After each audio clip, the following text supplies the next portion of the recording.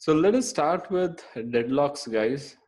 Deadlock is dead simple. I think that's a great example I can give you.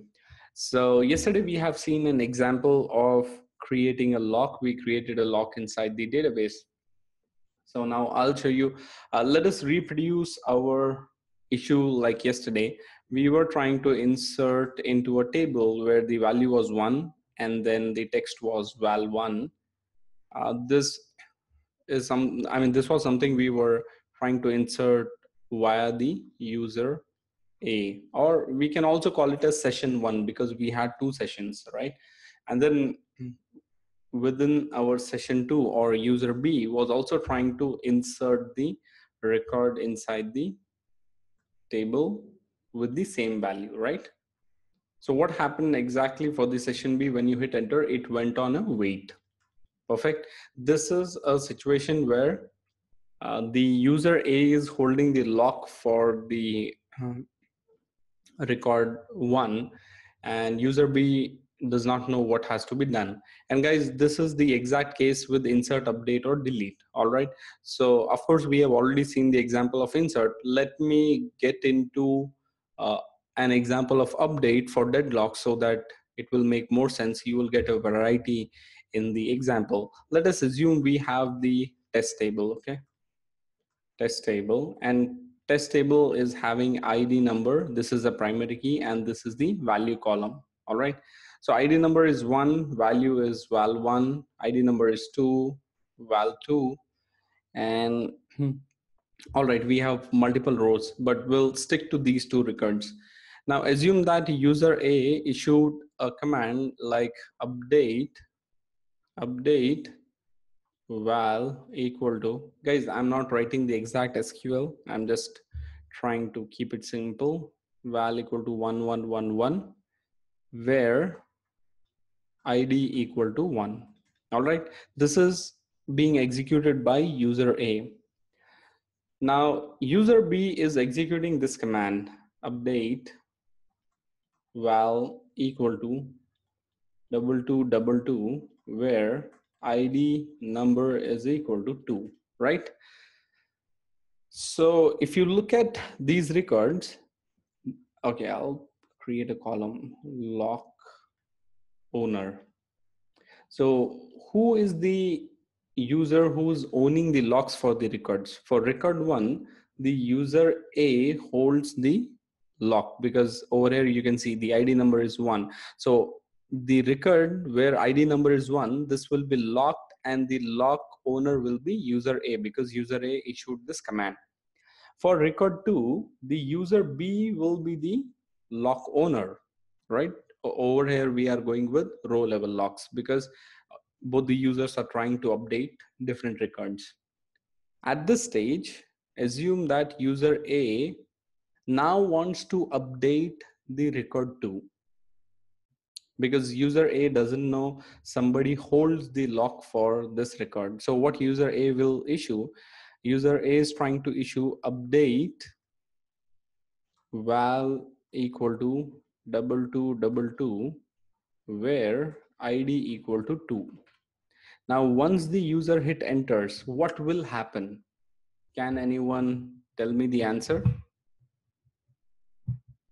Guys, none of the users committed or rolled back the data, so don't get that in between. So what will happen at this stage? Hello, it's gonna throw an error. He will not be able to insert. He will not be able to, he won't be able to update. But why? Because user B has not done any commits or rollover. Okay. So he's gonna wait. User A will be waiting.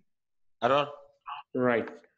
Yes, it will wait for user B to either to commit or roll back. Only then the user A, that value equal to 222 will get updated or correct. Yes. That's right. That's right, guys.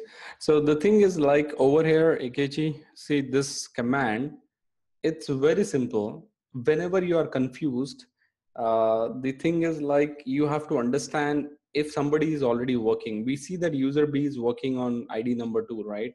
So with, I don't know why people get confused, but you need to be very clear. Did the user commit or roll back? It's very simple.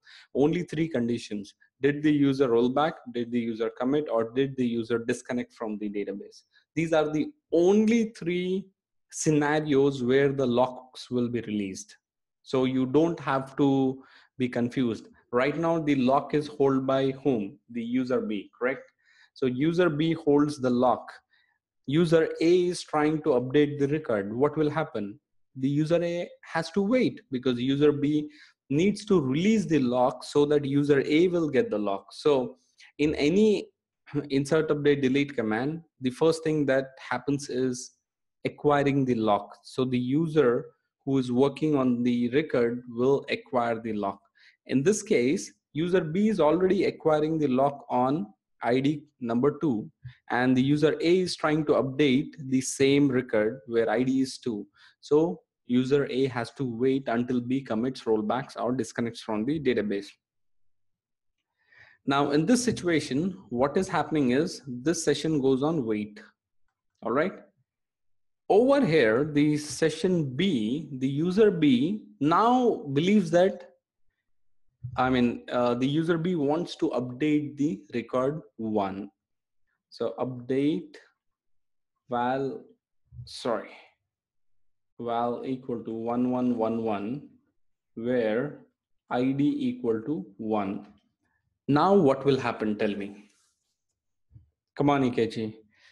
At this stage. Yes. If user A has not committed a rollback, the user B is going to be on wait. Okay. Now, if you say it became a deadlock now. It is both trying to get other lock. Right. So just for others to know, in this case, what happens is both the sessions are waiting for each other to release the lock. User A is waiting for B to release the lock on record 2, and user B is waiting for user A to release the lock on record 1. And this will continue infinitely. Now, this is a big problem inside the database, and this situation where one user is waiting for the other user to release the lock, when two or more sessions are waiting for each other to release the locks, this situation is known as deadlock. Now the question is, what do you have to do in a deadlock situation as a DBA? First thing, you do nothing, because Oracle is smart enough and Oracle can detect deadlock within 3 seconds. All right. So for the user B, when the user B hits enter, the user session will not be waiting. Rather, Oracle will say deadlock. So Oracle will throw an error saying like deadlock situation has occurred. But if Oracle is throwing error, what will happen to this session? Because this command is still waiting for session B, right? So what will happen to this command? Over here, the Oracle gave an error, right? Deadlock detected. Okay, this command is ignored, but what will happen to this command? Or Oracle will give the lock to the user A, or what will happen? That job will be completed. Any other guesses? That will still continue waiting. Right. See, guys, this command, what it needs user B to commit, rollback, or disconnect, right? But nothing of that sort happened in the session B. Session B gave an error for an update command because there was a deadlock situation. But this command from user 1 will continue to wait because user B still did not commit or roll back. Now, what I think I would suggest you guys, I can show you an example, but I think this is a very simple example. I want you guys to create this scenario in your system. It is very simple. First, try to update a record like this, then run in the second session, run this command so that each user is getting a lock on a different record. And from the session one, try to update the record where the lock is held by the other user, and then same way you execute another update which is trying to acquire the lock which was run in step one. So what you do is like create a test table exactly like this, just to understand how deadlocks work. And what you do is just identify and work on the deadlocks. I think I also have a document with the same example. Not document, I think the article. I'll show you the article quickly, and then deadlocks. I think it is how to work with removing deadlocks in Oracle. So I gave the same example, like there are two records we are inserting in a table, we are committing, and then we are opening a new session, we are updating the one record where ID is 1. We are updating in a second session where ID is 2. The first session holds lock on ID 1. Second session will hold lock on ID 2. And then you try to update from session 1 on session 2 record, from session 2 session 1, and this will encounter a deadlock. You can see in first session statement will be continue to waiting. So how do you resolve the deadlocks? This is important enough. First of all, deadlocks are very simple. Whenever there is a deadlock, Oracle knows it, and Oracle will detect it immediately and then throw an error saying like Aura 00060. So what you can do is ask the session getting deadlock error like Aura 060 to issue either commit or rollback. Now, in this case, guys, if this user B is saying like, hey, I'm getting deadlock error again and again, I'm trying to update a record, you ask the same user, hey, can you actually issue a commit or a rollback?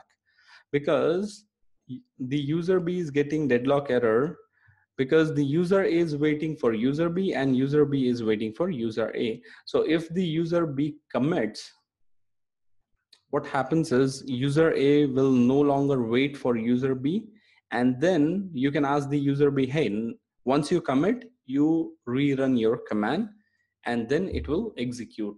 You ask the user B, the person who's getting the deadlock error, to commit or roll back. All right, so that's the first step. Or you ask the waiting session to kill the SQL transaction. What you can see is like the user A, this is the waiting session, right? The user A is waiting over here. So you can ask user A like, hey, can you stop the SQL query, or can you quit your SQL query? Maybe they can press Control C, Control X on their terminal, but sometimes these are not the queries that humans will run. These are run by the application. So that point of time, it's hard for the waiting query to be quit. But in general, I'm saying like in your test scenario, you can quit the user A and say that, hey, can you kill the SQL that you're running? And then what you can do is whenever there is a deadlock situation, the problem with deadlock is, guys, it occurs because of a poor design of application. So the application team, they design the application in a way where multiple queries are trying to update, delete, insert, and then there is a lock conflict. And because of which you might see a lot of deadlock errors or a 00060 in the database alert log. So what do you do in this situation? Your job is, whenever you see this error, of course, the solution I already gave. You ask the session which is getting deadlock error to commit or roll back, but your job as a DBA should be to inform the application team, hey, can you modify your code or your application so that there are frequent commits in case if they are trying to insert a bulk load or something. Or you ask them, can you kind of like make sure the sessions are not waiting for each other, and then you kind of like give your own recommendations saying like what are the situations when deadlocks occur. Because sometimes the application team or the developers, of course nowadays all the developers are smart enough, but still sometimes you as a DBA need to tell them what is deadlock, when it occurs, so that they themselves can review their code and modify it. So I would suggest, like, whenever there is a deadlock situation in real time, whenever you see this alert, quickly connect with your application team, so they will get to know, okay, exactly at 2 p.m. the database is getting a deadlock error.